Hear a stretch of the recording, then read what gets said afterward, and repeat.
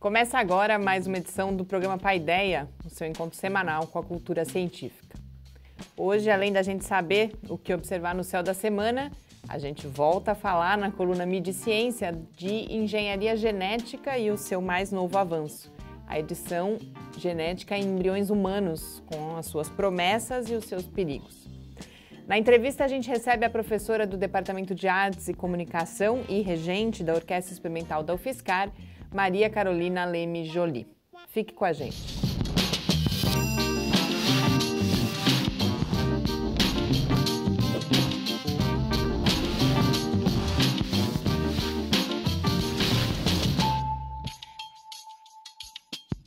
Muito boa noite, a gente começa agora essa última edição da primeira temporada em vídeo do Paideia, esse nosso encontro semanal com a cultura científica em uma realização do Laboratório Aberto de Interatividade da UFSCar, o LAbI, e do Centro de Desenvolvimento de Materiais Funcionais, o CDMF. Paideia vai ao ar todas as terças-feiras, às 6 horas da tarde, nas redes sociais e no site do LAbI. E para apresentar o Paideia de hoje comigo, já está aqui Gustavo Rojas. Muito boa noite, Gustavo. Boa noite, Mariana. Boa noite aos ouvintes, aos espectadores do Paideia. Vamos lá, o último programa da temporada. O professor Adilson está em Brasília, cumprindo alguns compromissos profissionais, então não poderá encerrar essa temporada aqui com a gente. E antes da gente saber o que observar no céu dessa semana, Gustavo, queria que você comentasse um pouco. A gente falou semana passada, você que não pôde estar aqui, estava participando da seleção das equipes aí para as Olimpíadas Internacionais de Astronomia. Queria que você contasse rapidamente como foi aí essa seleção. Sim, olha, foi uma tarefa muito difícil. Esse ano a gente mudou o nosso processo seletivo. Até então nós fazíamos uma prova com cerca de 200 alunos, que eram os melhores colocados da Olimpíada Nacional. E esse ano a gente decidiu estender um pouco mais o processo, fazendo 2 treinamentos com professores, convidados, também provas. Mas com esses 200? Não, para um grupo selecionado de 25. Uhum. E desses saíram os 10. Mas todos os 25 tinham a condição de representar muito bem o Brasil. Foi uma tarefa muito difícil, né? Foi complicado, né? Porque eles se esforçaram muito. Mas, infelizmente, no final a gente tem que selecioná-los. E estamos muito satisfeitos com as nossas, né, decisões, com os 2 times formados para a Olimpíada Latino-Americana, que vai ser em outubro no Chile, e para a Olimpíada Internacional em novembro na Tailândia. E o interessante é que esse ano, para a Olimpíada Internacional, que era, né, a concorrência, né, mais difícil, temos 3 alunos do estado do Ceará. Né? Então, é a primeira vez aí que teremos 3 cearenses, né, na equipe, mais um aluno do Pará e um de São Paulo. Né? Então, temos aí uma representação muito forte aí dos estados do Norte e Nordeste, que nos alegra muito, mostrando que, né, o Brasil todo tem, né, pessoas em excelente condição de representar o país nessas competições científicas. E eles passam agora ainda por vários treinamentos. Isso, né? temos mais um treinamento agora em setembro, mas tem uma tutoria à distância, online, e também nas cidades onde eles moram, né, tem também um professor que está acompanhando a preparação dos alunos. E sim, é um processo contínuo que vai até a competição mesmo. Esperamos ter bons resultados esse ano, né? Condições todos têm, né? E fica aí meus parabéns desde já, né, para os selecionados e também para aqueles que participaram dos treinamentos, mas não foram escolhidos, né? Mas uma tarefa muito difícil para a comissão, né, julgadora, né? Mas todos eles são vitoriosos, que chegaram muito longe, estão muito bem encaminhados no seu futuro. Bom, a gente fica torcendo e daqui a pouco, em outubro, novembro, certamente volta a falar sobre isso aqui no Paideia. E agora a gente vai conferir o que a gente pode observar no céu dessa semana.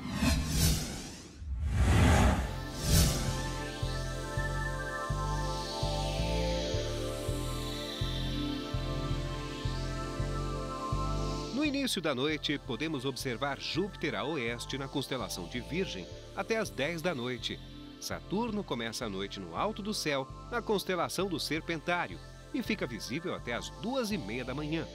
De madrugada, aparece Vênus a leste, na constelação de Gêmeos, a partir das 4h30 da manhã.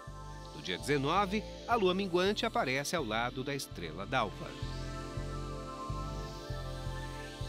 Vou dar uma pausa na nossa série de programas sobre as constelações criadas por Nicolas de Lacaille para falar sobre um evento celeste imperdível, o eclipse solar, que acontecerá na próxima segunda-feira, 21 de agosto. É o segundo eclipse solar do ano e, novamente, os brasileiros poderão apreciar de forma parcial. Dessa vez, os estados do Norte e Nordeste serão privilegiados. O fenômeno poderá ser visto no final da tarde, a partir das 16 horas no horário de Brasília, para os estados mais a oeste, como Roraima e Amazonas.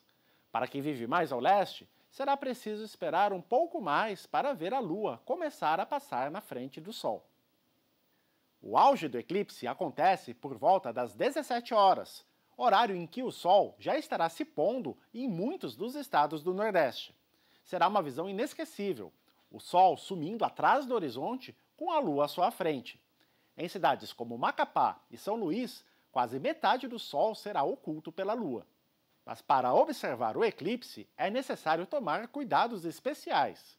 A intensa radiação solar pode danificar sua visão em instantes. Por causa disso, você deve usar proteção adequada antes de olhar para o Sol. A maneira mais segura é usar um filtro astronômico, feito com um polímero especial que deixa passar apenas uma minúscula fração da luz solar.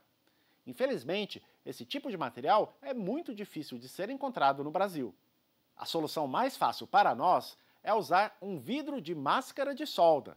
Mas atenção, deve-se usar o vidro mais espesso de todos, de tonalidade 14.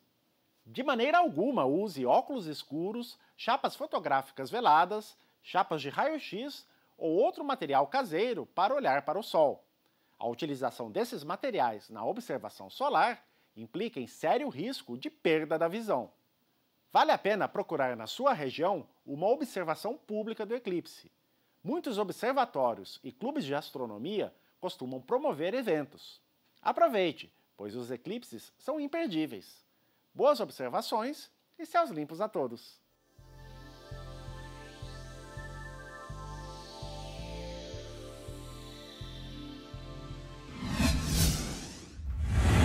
Estamos de volta aqui no Paideia.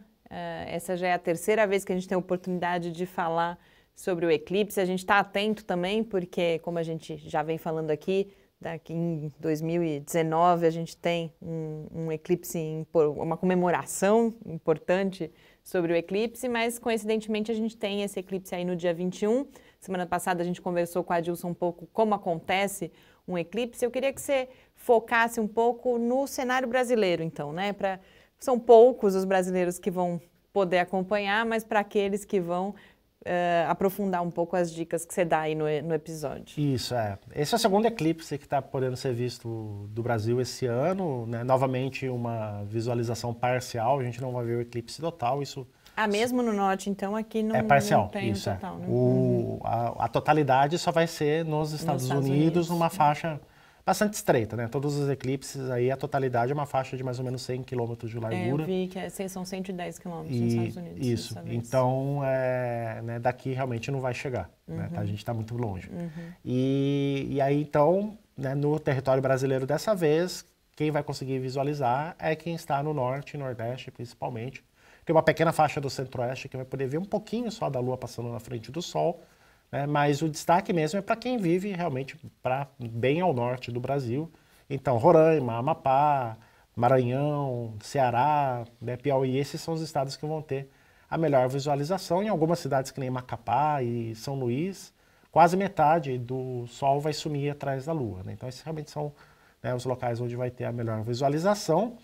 E só que tem é um atrativo e um problema ao mesmo tempo, que o horário em que isso vai acontecer vai ser muito próximo do pôr do Sol, né? O auge do eclipse vai ser quando o Sol estiver muito baixo no horizonte.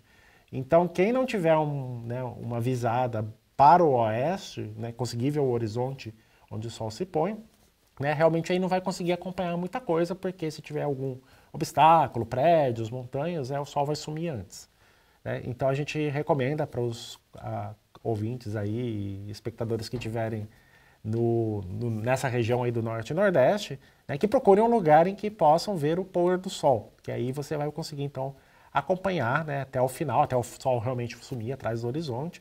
E aí isso sim deve ser uma coisa muito bonita de se ver, né, o Sol sumindo atrás do horizonte, que é o que aparece, tem até uma imagem no videocast, né, que a gente acabou de ver de um fenômeno como esse, né, o eclipse no pôr do sol, né, num eclipse que foi visto aqui no sul da América do Sul algum tempo atrás, né, realmente é uma visão muito bonita. O pôr do sol já é bonito, então imagina um pôr do sol eclipsado. Né? E aí as dicas de observação são as mesmas para qualquer tipo de eclipse, né? Não se deve nunca olhar diretamente para o sol, isso, né, causa riscos à visão, e aí, então você deve procurar algum tipo de proteção. Os filtros astronômicos são muito difíceis de achar aqui no Brasil, né? As poucas empresas que tinham que revender esse material acabaram fechando, então ou você tenta achar né, aí usado, né? A gente tem algumas comunidades aí que vendem esse tipo de equipamento, ou a solução caseira, que acho que essa realmente é mais fácil, que é adquirir um vidro de solda, né, da máscara de soldador. Né? É um vidro bastante espesso, escuro, tá? Tem que ser o mais escuro possível, tonalidade 14. Tá? Então, com esse vidro da máscara do soldador, você coloca para proteger seus olhos e isso realmente é seguro. Então, essa é o que a gente recomenda usar, não usar soluções caseiras. Né? Todo mundo já ouviu falar, usar uma radiografia, filme velado, essas coisas não dá certo. Não é suficiente. Né? Não é suficiente. Tá? Então, né? Mas aí realmente, quem puder acompanhar, acompanhe, porque é uma coisa que você sempre deve assistir. É tão raro ter, né? Passam anos e anos sem ter um eclipse na sua região, que mesmo sendo parcial, vale muito acompanhar, é uma coisa que marca a sua vida. E se você for aí espectador ou ouvinte do Paideia e tiver numa região onde pode observar, conversa com a gente nas redes sociais, conta como foi essa experiência. E a expectativa não é só das pessoas que vão assistir, mas também a ciência, sempre que tem um eclipse, fica numa expectativa, porque é uma série de coisas que que é mais fácil observar, ou algumas só podem ser observadas durante o eclipse, né? Isso. Durante muito tempo, os eclipses foram a única maneira em que a gente tinha como estudar a coroa solar, né, que é a região mais externa da atmosfera do Sol e que a gente não consegue enxergar normalmente. Aí quando a Lua passa na frente, é como se fosse uma máscara. Né? Aí, mais recentemente, foram inventados instrumentos, né? Tem um coronógrafo que faz exatamente isso, ele bloqueia a luz do Sol. Né? Mas isso só pode ser estudado com exatidão do espaço. Né? Então, para quem está no solo da Terra, aí sim a Lua vai permitir, né, fazer esse efeito de bloquear, né, o disco solar, e aí a gente consegue estudar essas regiões, né, mais antigas, e tem algumas coisas que você não consegue fazer do espaço muito bem. Por exemplo, uma espectroscopia de alta resolução, os observatórios solares que estão no espaço não tem tudo que a gente tem aqui em solo. Então são oportunidades únicas, e pelo fato de estar acontecendo justamente nos Estados Unidos, onde a gente tem vários laboratórios, né, observatórios, isso vai então acabar resultando, né, em uma oportunidade para os astrônomos poderem estudar a estrutura da atmosfera solar, a estrutura do campo magnético solar, com um pouco mais de detalhe. Então vai ser um grande evento aí, dia 21, né, lá nos Estados Unidos estão chamando o eclipse do século, né, porque realmente vai ter muita gente que vai acompanhar. Bom, e se você quiser rever esse e outros episódios do Céu da Semana, basta visitar o site do LAbI em www.lab.ufscar.br. A engenharia genética não nos salvará. O título da 25ª edição de Mídia e Ciência é dramático, mas às vésperas das minhas férias foi com um pensamento meio não linear, cheio de boas expectativas, que eu preparei essa coluna. É uma edição com algumas voltas, mas que eu espero que consiga nos levar ao ponto que eu planejei inicialmente.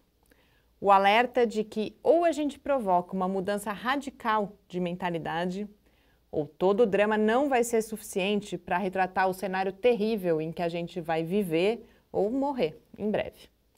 E a ciência também não vai dar conta de nos salvar.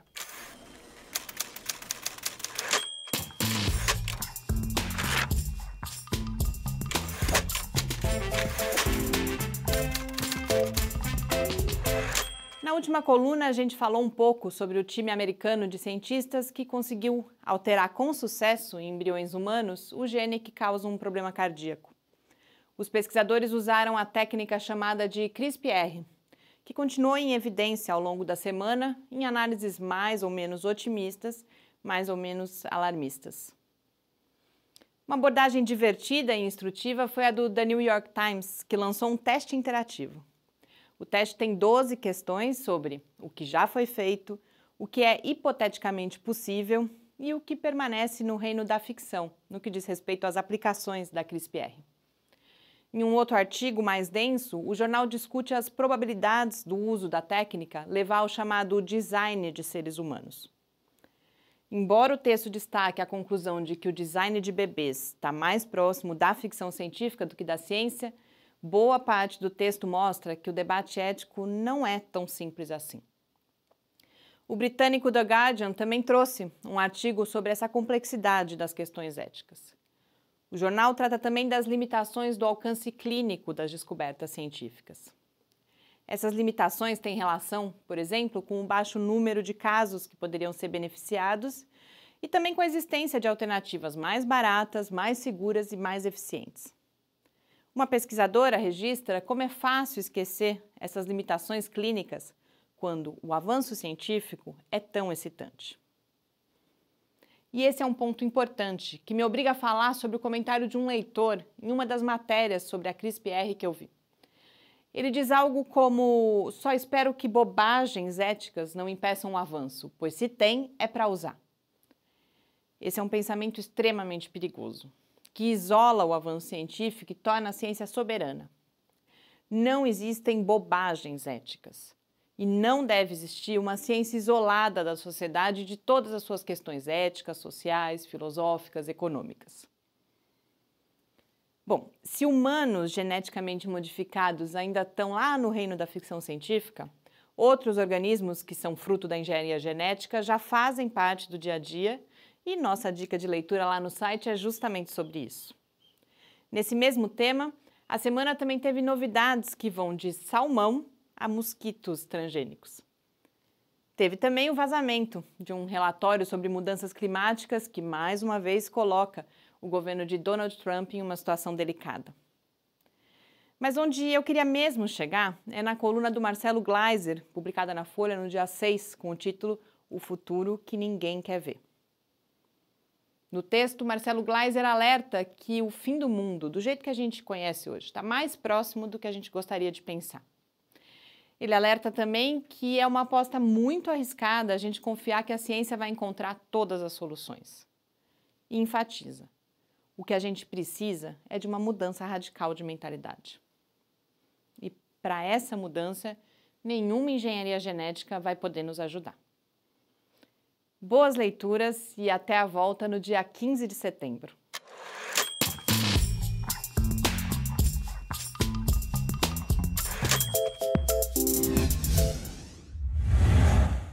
Estamos de volta aqui no Paideia e nessa última coluna dessa série, eu acho que a gente fala de dois assuntos que foram presentes ao longo dessa primeira, aí sim, da Mídia Ciência é a primeira temporada mesmo, comecei agora.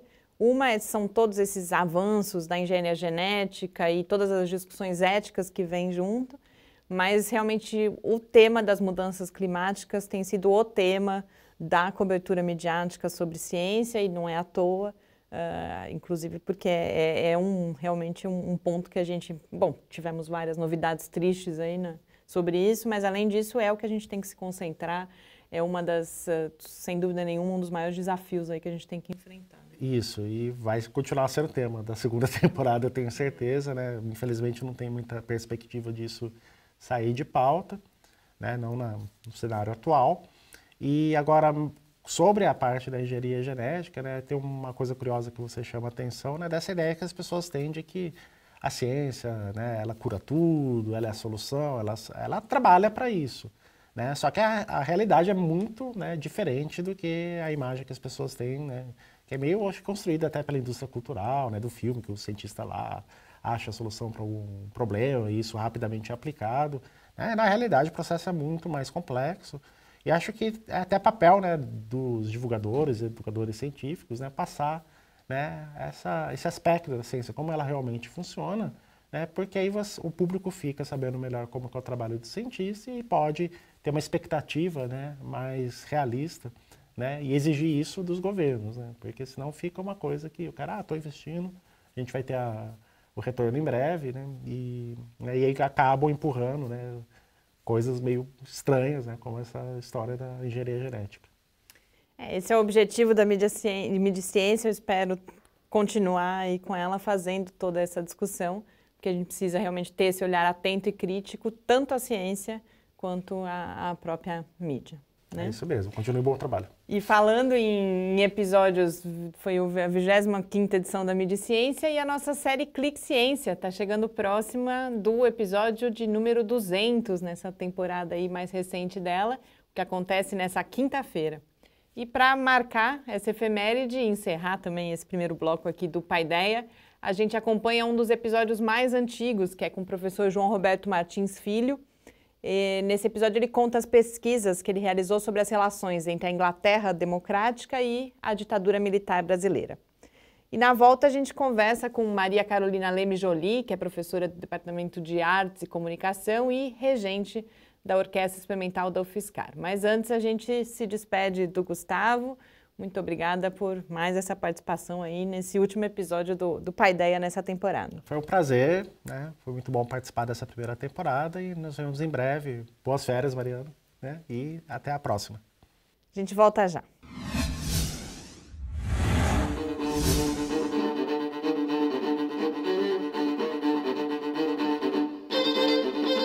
Meu nome é João Roberto Martins. Eu sou professor do Departamento de Ciências Sociais do Programa de Pós-Graduação em Ciência Política da UFSCar. E eu entrei na UFSCar no final de 1988. Então, portanto, estou aqui agora, daqui a um mês, há 25 anos.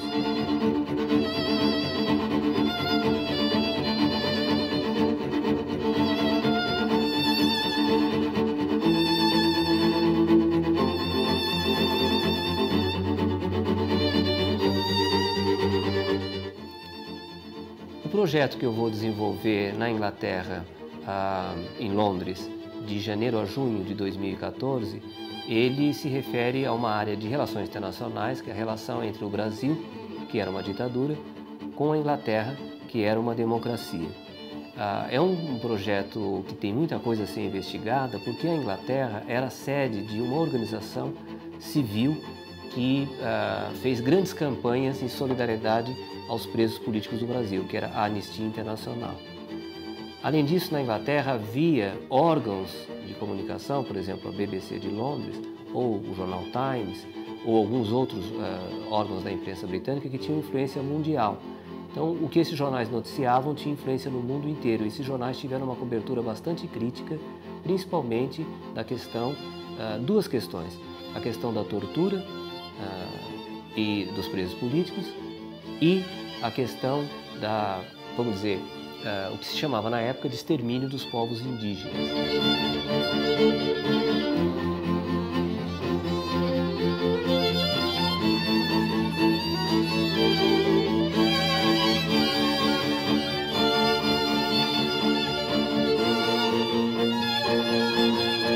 Fundamentalmente, essa pesquisa é uma retomada de um tema que eu estudei durante muito tempo. Eu fiz a minha dissertação de mestrado sobre o movimento estudantil sob a ditadura militar, de 64 e 68. Essa dissertação de mestrado eu defendi no ano de 1986. Depois, a minha tese de doutorado foi sobre os conflitos entre os militares de 64 a 69. Isso eu defendi em 1993. A partir daí, eu deixei um pouco de lado o tema da ditadura militar, embora voltasse a ele de vez em quando havia alguma oportunidade, um congresso, alguma coisa assim, fiz algumas pesquisas relacionadas a esse período, mas basicamente eu passei a estudar as Forças Armadas no Brasil contemporâneo. Isso eu comecei em 95 e eu comecei a estudar como que o fim da Guerra Fria e o desaparecimento do comunismo e o surgimento dos Estados Unidos como a única potência mundial tinha se refletido no pensamento dos militares.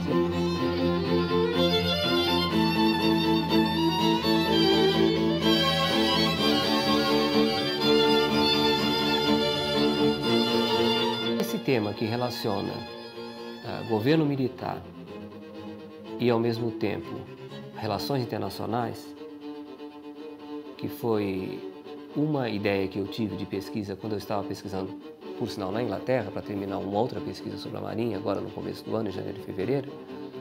Esse tema, ele suscita ele parte de algumas perguntas. Por exemplo, como que um país democrático concilia os seus valores democráticos com seus interesses comerciais, econômicos e políticos. Existe uma teoria das relações internacionais, que chama neorrealismo, que diz que as relações internacionais estão condicionadas por um ambiente internacional, que é um ambiente competitivo, onde cada país procura garantir os seus interesses. Isso é o que parece ter acontecido com o Brasil. No estudo que eu já fiz de alguma documentação diplomática, o Brasil na sua relação com a Inglaterra, a Inglaterra tinha grandes interesses no Brasil. Era o 7º parceiro comercial do Brasil e era talvez o principal país na venda de armamentos, navios e aviões e outros equipamentos. Nesse sentido, o que se percebe na diplomacia inglesa é que ela atua em íntima relação com o Departamento de Comércio inglês, com o Ministério do Comércio inglês, e nessa relação o que prepondera não são os valores, mas são os interesses mais concretos. Isso é que se chama uma interpretação neorrealista das relações internacionais. Por outro lado, interessa saber também, embora eu já tenha uma hipótese sobre isso, se as pressões que surgiram dentro da Inglaterra contra o governo brasileiro, por parte da sociedade inglesa, se elas tiveram alguma influência na política externa da Inglaterra ou do Reino Unido com relação ao Brasil no período ditatorial. Essa é uma pergunta para a qual eu teria que primeiro ter mais evidências para depois ter uma resposta. Uma resposta possível é que não, é que o governo britânico, por ser o Reino Unido, principalmente a Inglaterra, uma democracia, ele precisa dar algum tipo de satisfação para essas organizações como a Anistia Internacional, para essas campanhas, mas de um modo geral, ele procura contornar essas pressões e não deixar que elas atrapalhem as relações que são realmente as que importam, que são as relações comerciais.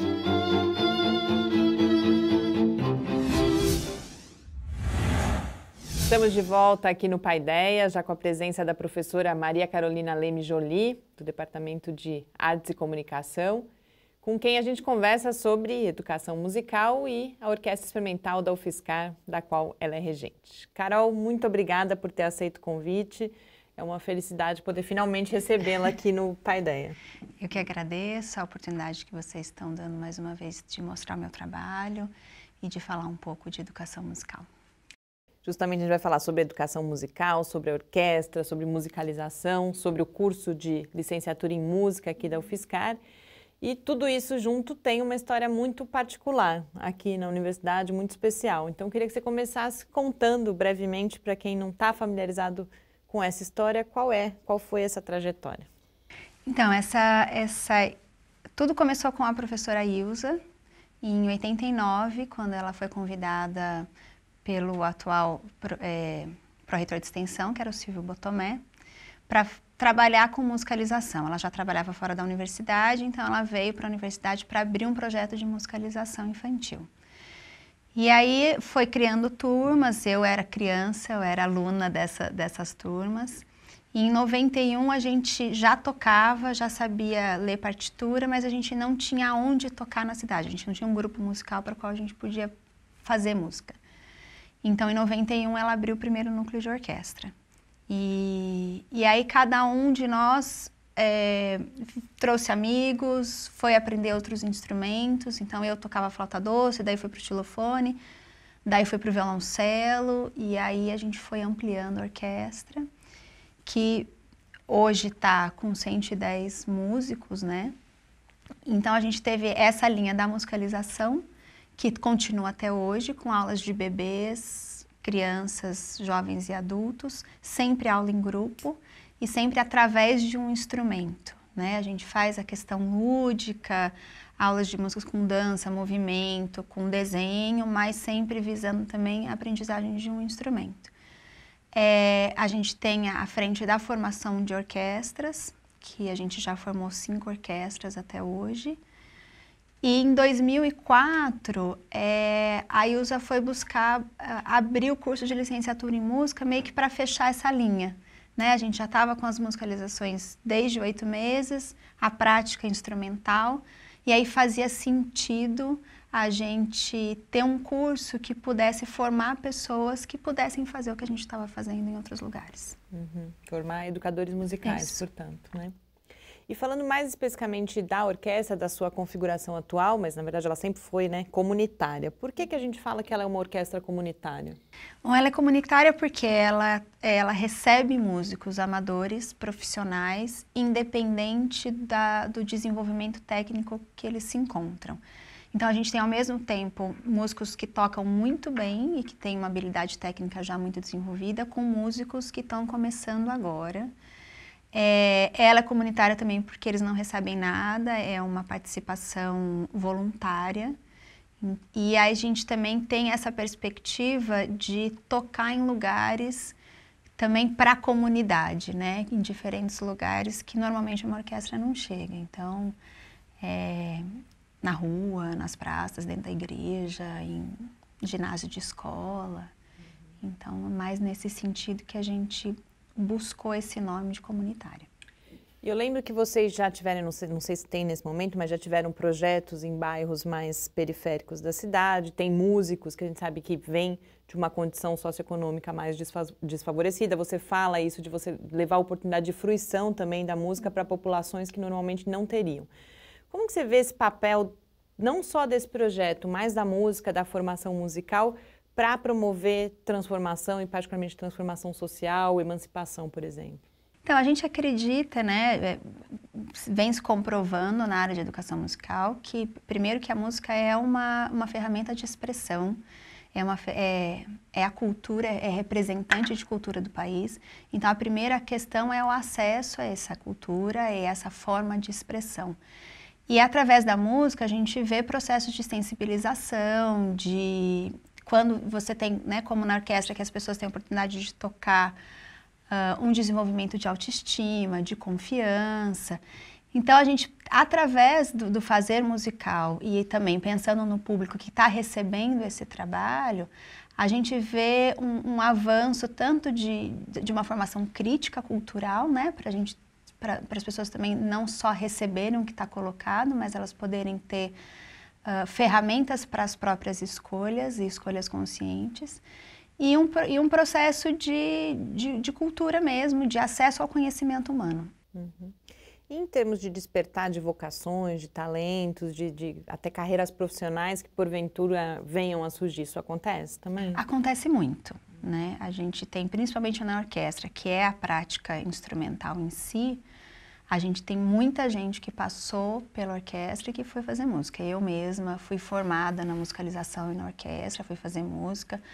O Lucas, que hoje é diretor musical da nossa orquestra também, e nessa época que a gente estava, teve um grande número de músicos que foram buscar carreira profissionalizante, tanto na área de performance mesmo, quanto na área de educação musical, para dar aula e formar suas próprias orquestras, ou trabalhar com arranjo, composição.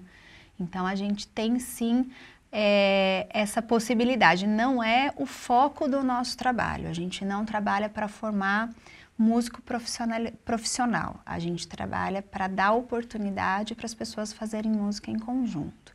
E aí, assim como qualquer outro acesso, né, as pessoas que se reconhecem naquele lugar vão buscar continuar nele. E as pessoas que não se reconhecem para fazer isso como profissão passaram por um processo de sensibilização que também é importante para a vida, né? E a gente vê até engenheiros que foram músicos da orquestra e que na hora de conseguir um emprego as empresas ligavam para a gente para pedir referência e disseram que a participação na orquestra tinha sido um bônus, né? Porque você tem a questão do trabalho em grupo, da responsabilidade do seu papel diante de um grupo, que se você não toca direito, o grupo inteiro se prejudica, né? Tem a questão também das relações sociais, né? Eu posso ser a pessoa mais velha e que toco há mais tempo na orquestra, mas eu vou saber muito do meu instrumento. A pessoa que está do meu lado pode estar há 6 meses tocando e ela vai saber muito mais do instrumento dela do que eu, né? Então, a gente quebra algumas hierarquias sociais que estão estabelecidas aí na orquestra. Se acontecerem, a orquestra não funciona. Já que a gente está falando de formação, de certa forma, qual a relação da orquestra com o curso de licenciatura em música? Ele é um espaço de prática? Como que essas coisas se relacionam? Então, o curso foi montado a partir da experiência da extensão, da musicalização na orquestra. Então, ele foi todo pensado para que os alunos tivessem também uma experiência prática logo de chegada. Então, a orquestra ela é obrigatória para os alunos logo que eles entram no curso, numa disciplina já de primeiro e segundo semestre. Depois a gente tem optativas, né, que eles podem continuar tocando na orquestra. A gente tem uma disciplina no terceiro ano que eles fazem de regência orquestral, e aí eles têm a oportunidade de vir à frente e estudar como é que se forma uma orquestra, como é que se dá essa coordenação e direção. E temos disciplinas também que possibilitam eles fazerem arranjos e composições. Então, tem essa formação profissional mesmo do educador musical que quer trabalhar com formação de grupos musicais. Ele pode permear o curso inteiro participando de diferentes locais e diferentes processos, vamos dizer, administrativos, pedagógicos da orquestra e da musicalização também.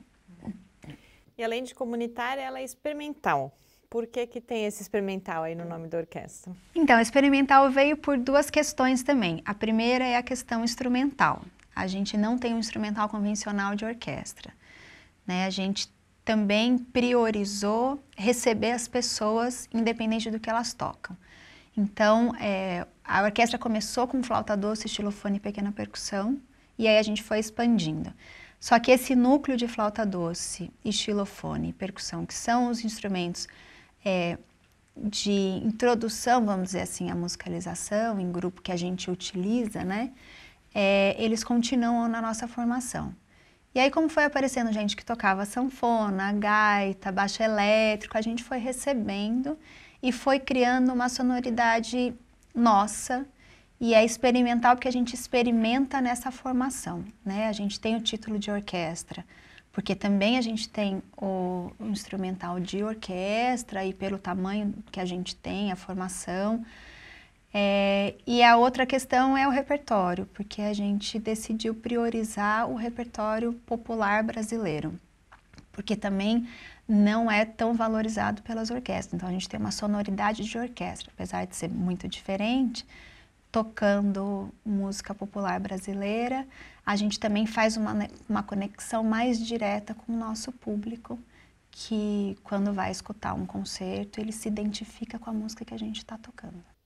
Inclusive na parte dos instrumentos, eu estava pesquisando aqui para a entrevista, eu vi um aspecto interessante disso, que tem também uma questão de democratização, né? Que outros instrumentos que não esses, muitas vezes são de difícil acesso.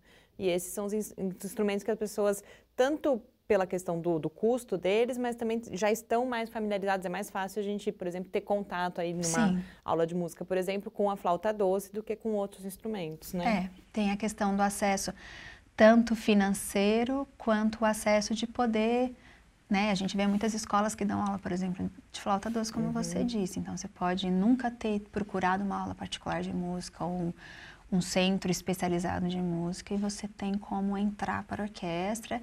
E o que a gente vê também, assim, dentro da orquestra, quem se identifica com o instrumento continua ou vai mudando de instrumento, porque aí tá lá, tá fazendo parte, aí conhece os outros instrumentos, né? E por todas essas características, ela acaba tendo uma composição bastante heterogênea, né? Você tem uma diversidade grande, desde faixa etária, origens, os interesses das pessoas. Como que você vê, então, esse espaço da orquestra como um espaço também de educação para a diversidade? Olha, primeiro é oportunidade, né? A gente dá oportunidade para as pessoas fazerem profissionalmente ou como hobby delas serem inseridas num grupo, né? Que a gente tem muitas pessoas que têm dificuldades de se inserir em grupos e aqui elas são recebidas. E aquilo um pouco que eu falei para você de quebras de hierarquias sociais, né? A gente tem um menino de 12 anos que está tocando violino há 4 anos e ao mesmo tempo a gente tem um senhor de 60 anos, mas que está começando agora e que tem que sentar do lado desse menino para aprender. Então a gente vai quebrando um pouco essas estruturas sociais e numa possibilidade assim, de quebras de regras, de aceitação do outro. né? E a questão da música em si, de fazer música em grupo. Eu tenho que tocar direito, porque senão o grupo inteiro não funciona, né? Você tem um papel individual fundamental no grupo, mas também se o grupo não te acolher, não te receber, você também não tem onde tocar, né? Então, acho que é uma troca muito palpável, muito rápida, e que daí isso vai também estar trazendo aprendizagens sociais e humanas que vão sendo refletidas na vida das pessoas. Muito do que a gente está falando aqui me parece que tem relação com a pesquisa que você realizou no mestrado em Educação sobre justamente os processos educativos que se dão no espaço da orquestra. Queria que você agora abordasse um pouco mais especificamente essa pesquisa, como que você a realizou, as suas motivações e quais os principais resultados que você encontrou. Então, essa pesquisa, a motivação veio pela minha própria experiência, né? Eu sempre fui da orquestra e saí para fazer música. Acabei me formando em licenciatura, mas fiz bacharelado. E encontrei um ambiente de orquestra não muito receptivo, muito elitista. E aí, assim, eu tive um confronto com a minha experiência particular, com a experiência profissional que eu estava tendo. Então, quando eu entrei no mestrado, eu busquei verificar, assim, quais as aprendizagens humanas, educativas e sociais, tanto pessoal quanto pensando na comunidade em si, que essas pessoas que participam dessa orquestra especificamente, que tem uma proposta pedagógica, uma proposta social muito clara, o que elas estão aprendendo através do fazer musical, né? E através da própria convivência com o grupo. Então, eu entrevistei 5 participantes que tinham diferentes histórias no grupo. Uma pessoa que estava começando a entrar, que tinha acabado de entrar, uma pessoa que entrou porque era obrigatório no grupo, a outra que estava há 15 anos no grupo, mas que decidiu não fazer música, o outro que era músico profissional. Então, vendo esses olhares, assim, o que a orquestra promovia enquanto desenvolvimento pessoal, da autoestima, da técnica mesmo musical, né? E a gente viu realmente assim que é um espaço privilegiado tanto do desenvolvimento técnico, porque também a gente busca na orquestra fazer arranjos e o repertório ser voltado para cada um que está lá. Então, se a gente tem uma pessoa no violino que toca muito bem e outra que toca 4 notas, dentro da mesma música a gente tem uma partitura para cada um deles. E a gente tem essa busca de esse que está tocando 4 notas, ele toca 4 notas hoje, mas na próxima música ele vai ter que tocar 10, na outra música ele vai ter que tocar 20. Então, a gente também tem uma perspectiva de crescimento, né? E aí eles trouxeram, assim, muitas possibilidades de desenvolvimento deles nos encontros de ensaio, nos concertos. Então, assim, estar no palco, ser aplaudido, ser reconhecido, ser valorizado, foi um aspecto fundamental. Mas, ao mesmo tempo, as trocas que estavam dentro do ensaio, nas viagens que a gente faz, que a gente passa 12, 14 horas juntos, ou quando a gente foi para Porto Alegre, a gente passou uma semana junto, né? Então, você tem contato e cria amizade com pessoas totalmente diferentes do que normalmente você teria, né? Porque você tem esse objetivo em comum. O trabalho em grupo, né? Essa aprendizagem do trabalho em grupo, da humildade, de saber menos, mas também a autovalorização de saber mais ao mesmo tempo. Né? Então, todas essas foram aprendizagens que eles trouxeram para nós como importantes, além, é claro, do espaço importante de acolhimento, né? que o grupo tem, que independente do que você toca, o quanto você toca e o jeito que você entrou lá, faz parte. E como é que faz para entrar, justamente? Essa é a minha próxima pergunta. Quem nos acompanha aqui da região, se quiser participar, é possível? Então, a gente é sempre aberto, né? A pessoa tem que saber tocar algum instrumento que faz parte da nossa formação e minimamente a leitura básica de partitura, porque com um grupo desse tamanho a gente tem que seguir partitura. Se ela não faz, se ela não tem esse pré-requisito, a gente encaminha para aulas que vão possibilitar ela entrar futuramente. Se ela já toca um instrumento e já lê partitura, a gente ensaia de segunda e quarta, das 7 às 9. E aí é só chegar lá ou entrar no nosso site, entrar em contato com a gente para a gente passar informações mais específicas. Tá ótimo. Eu queria que a gente falasse agora de uma forma mais geral da educação musical e particularmente da educação musical, da música no ambiente escolar. A gente sabe que, nesse momento particularmente, mas vira e mexe a gente tem a discussão sobre arte, sobre o ensino de música, é importante, não é importante, vai ter, não vai ter. Por que a educação musical é importante? Qual o papel que ela tem na formação escolar, particularmente, das pessoas? Eu acho assim, a primeira coisa fundamental é acesso, né? Todo cidadão tem direito a acesso ao conhecimento humano, né? Então, se ele tem o direito de estar na escola e tem o direito de aprender matemática, português, inglês e tudo mais, ele tem o direito de aprender música. Né? A segunda questão é a experiência estética e sensibilizadora que qualquer contato com as artes pode trazer, pode proporcionar. E a questão também de sensibilizadora que a música pode trazer, né? A oportunidade de estar em contato, de conhecer, que eu acho que é fundamental para o ser humano, que a gente está vendo que a música tem um quê a mais nesses processos de desenvolvimento de sensibilidade, de psicológicos, sociais, de agregar as pessoas. Então, é fundamental que ela esteja na escola, assim como qualquer outro conhecimento humano está na escola, né? Porque a gente não tem tem estudos que comprovam que não tem nenhuma sociedade, né, ou comunidade humana que não tem música.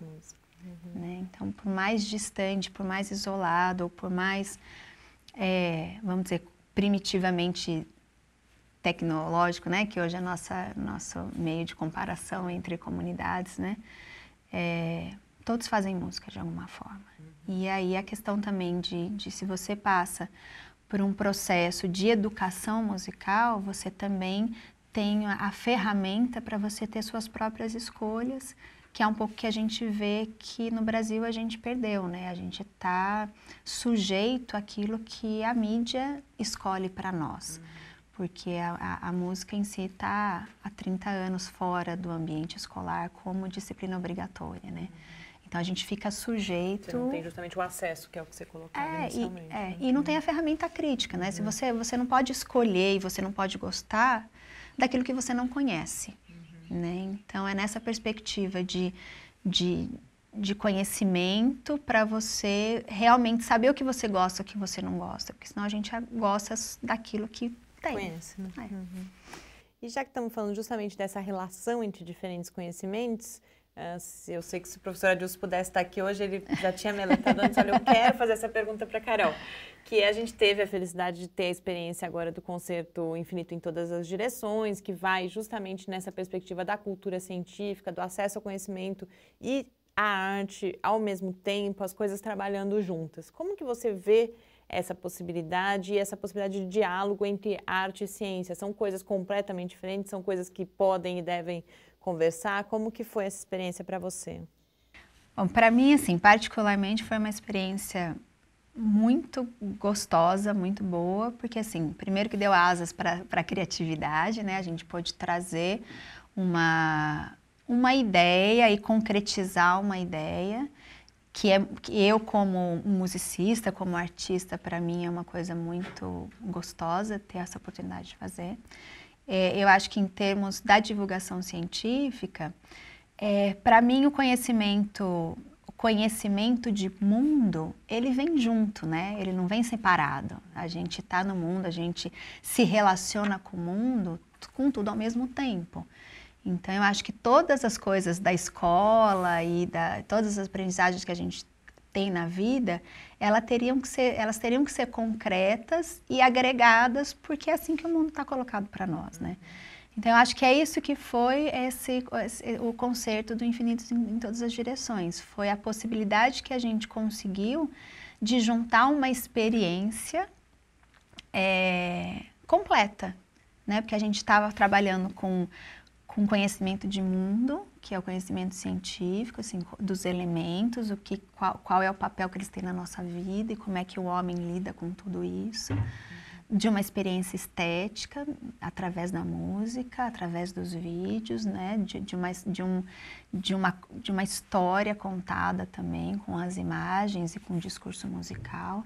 Então, para mim, deveria ser assim sempre, né? A gente conseguiu concretizar. E em termos assim, de regente da orquestra, para a gente foi uma experiência também única que nos possibilitou tanto um avanço técnico, porque a gente teve que se dedicar para fazer essas músicas no repertório, quanto uma possibilidade de musicalidade, de sensibilização através das músicas que a gente tocou, que foram lindas, um repertório muito bonito, e essa confluência de ideias e de áreas que foi muito bacana para uma evolução de vida, de conhecimento mesmo, para todo mundo que estava envolvido. Acho que tanto a gente que estava no palco, quanto as pessoas que estavam lá sentados na plateia e já experimentando um produto mais finalizado, né? Mas que do processo, desde que começou lá no cafezinho com o Adilson, da gente começar a pensar e fazer a criatividade funcionar,